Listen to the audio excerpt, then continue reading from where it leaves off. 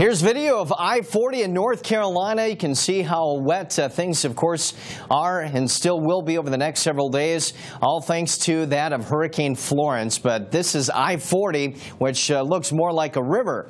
And again, just a tremendous amount of rain that fell from the sky over that last several-day time period. We're talking as much as 2 to nearly 3 feet. Elizabethtown, the highest tally that we could find, 35.93 inches. Even in Wilmington, 26.58 inches. Some communities are actually cut off because there just is no way to get to those areas. Most of the roads are flooded out. So there's an estimated 7.8 trillion gallons of water that fell across these particular areas. Again, some of the heaviest right into North Carolina and along the coast, and as you get farther inland, even the eastern portions of South Carolina, getting in on a lot of that rain. Now we're just dealing with the remnants of Florence, but it still is a waterlogged storm system. We have flood warnings down into North and South Carolina. Rivers will remain very high over the next several days there.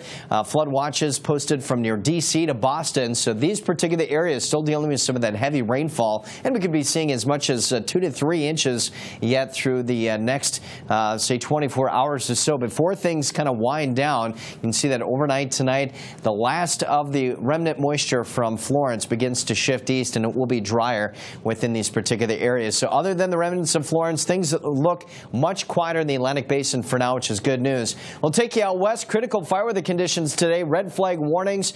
That does include Salt Lake. We do have a marginal threat of severe weather today in the Midwest from Sioux Falls down to Des Moines, Iowa. Another marginal threat on Wednesday, but a slight risk moving in on Thursday from Iowa all the way up to the UP of Michigan, and very heavy rain through the end of the week. We could be looking at 2 to 5 inches of rain in spots through the Midwest where we don't necessarily need any more rain.